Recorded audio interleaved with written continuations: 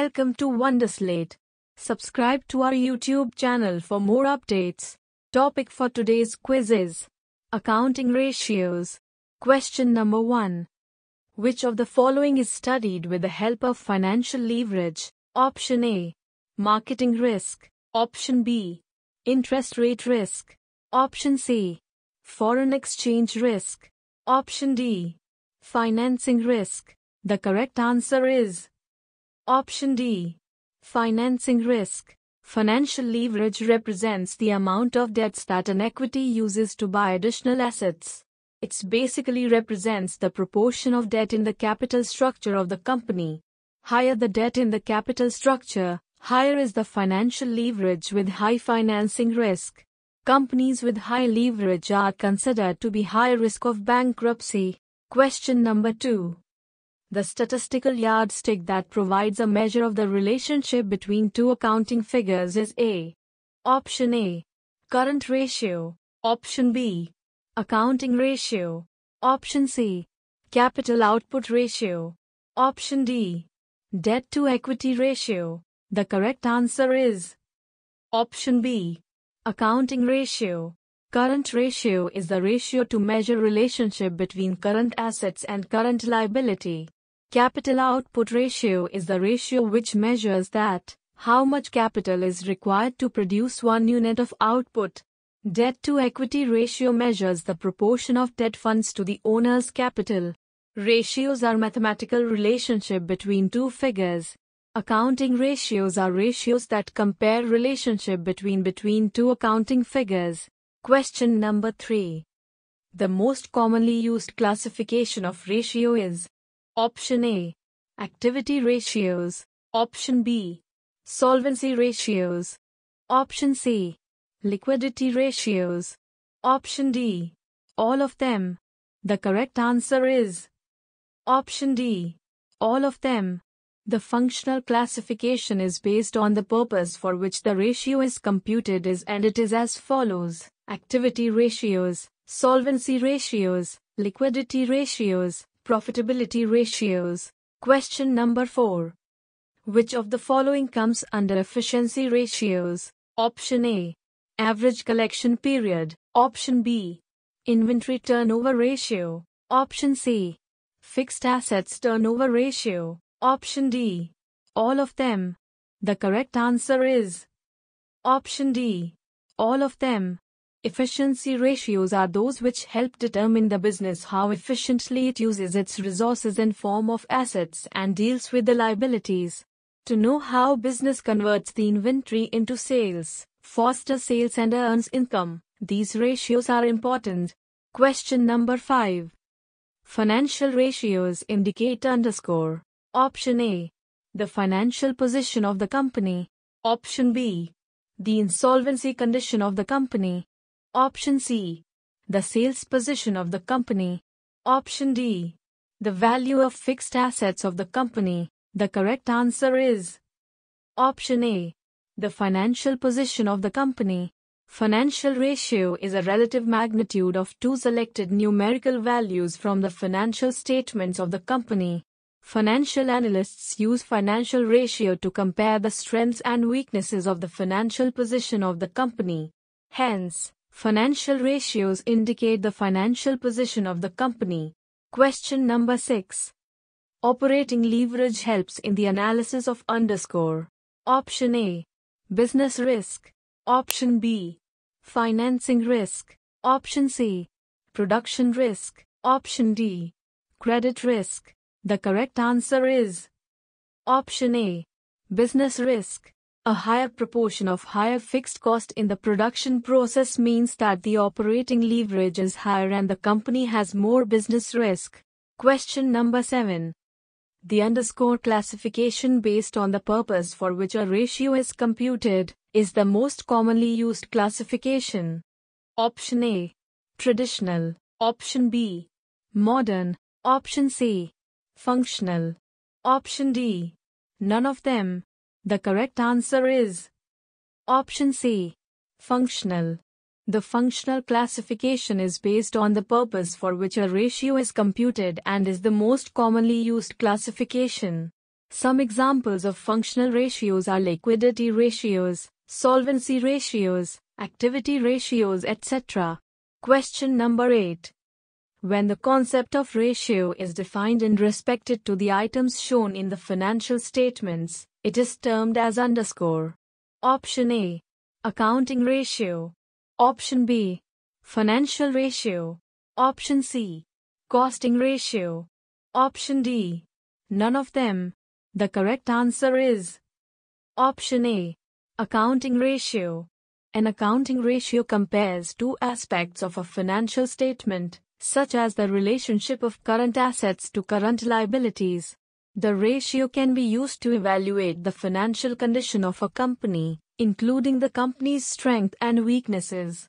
Financial ratio evaluates companies' operating and financial performance such as liquidity, profitability and solvency.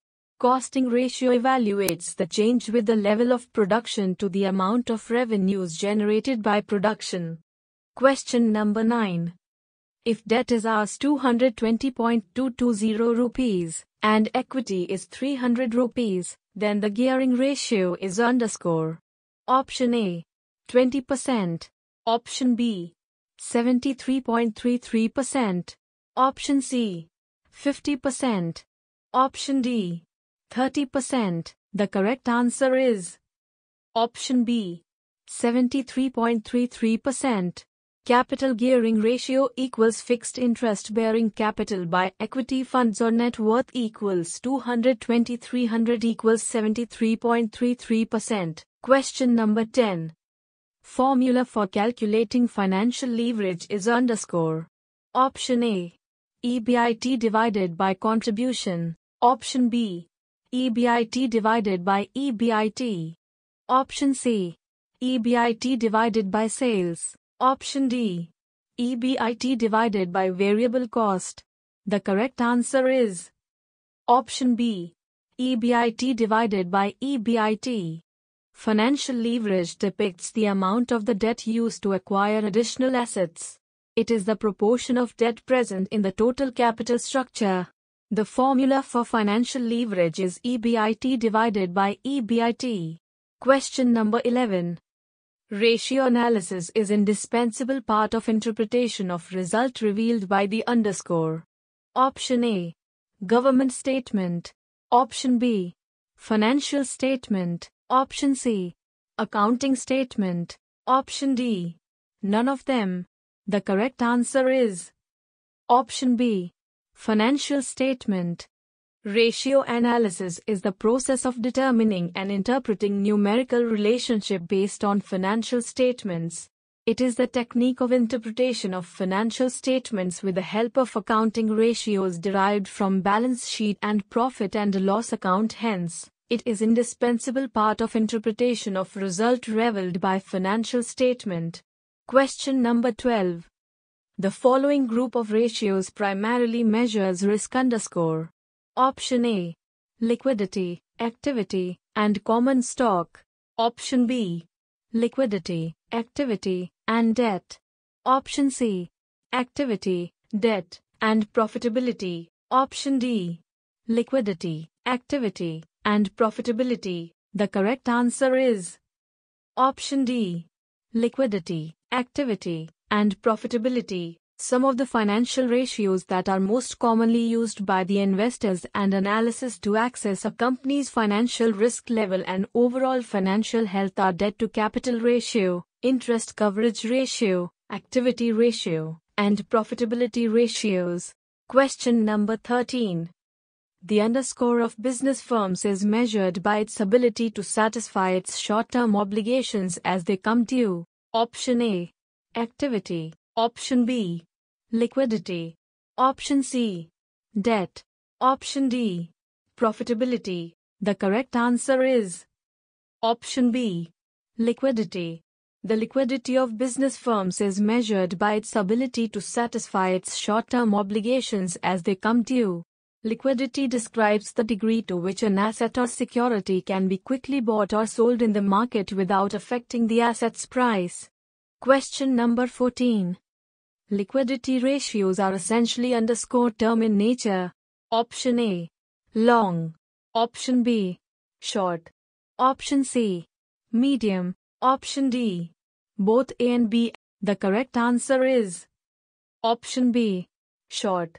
Liquidity refers to the ability of the business to pay off its immediate debts or short-term debts. Liquidity ratios help to measure the liquidity of the business and hence are short-term in nature. Question number 15. Relationship between change in sales and the operating profit is known as underscore. Option A, financial leverage. Option B, operating leverage. Option C, net profit ratio. Option D, gross profit ratio. The correct answer is option B, operating leverage. Operating leverage is a measure of how the revenue growth translates into growth in operating income. It relates to the result of different combination of fixed cost and variable cost. Operating leverage is calculated by dividing the contribution by company's net income. It shows the relationship in change in sales and the operating profit. Question number 16. Which of the following ratio is long-term in nature? Option A, liquidity. Option B, solvency. Option C, activity. Option D, profitability. The correct answer is option B, solvency. Solvency refers to the ability of the business to meet its obligations to stakeholders, especially to external stakeholders, and are long-term in nature, whereas liquidity refers to the ability of the business to meet its short-term commitments. Question number 17. There is a underscore way classification of ratios. Option A, 1. Option B, 2. Option C, 3. Option D, 4. The correct answer is option B, 2.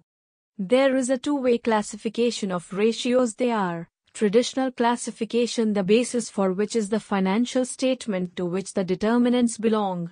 For example, balance sheet ratios, profit and loss ratios, etc. Functional classification, the basis for which is the purpose for which the ratios are calculated. For example, liquidity ratios, solvency ratios, etc. Question number 18. Which of the following term is used to represent the proportionate relationship between debt and equity?